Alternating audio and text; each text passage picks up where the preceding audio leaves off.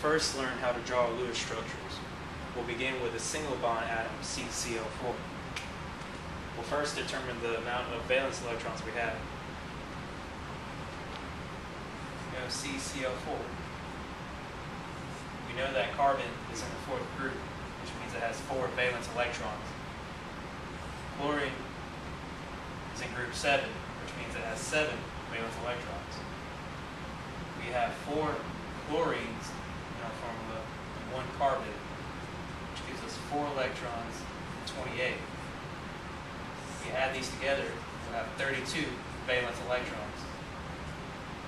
To find the number of bonding pairs, divide this by 2, which then will give us 16 pairs.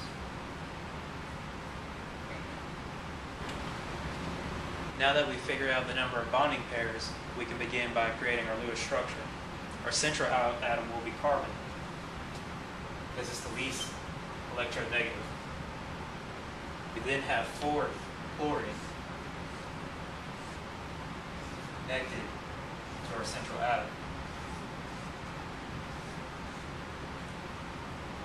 We have used 4 bonding pairs, so subtract that by our 16, which will leave us with 12.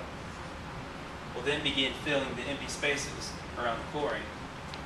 Sure, 1, 2, 3. Eat this.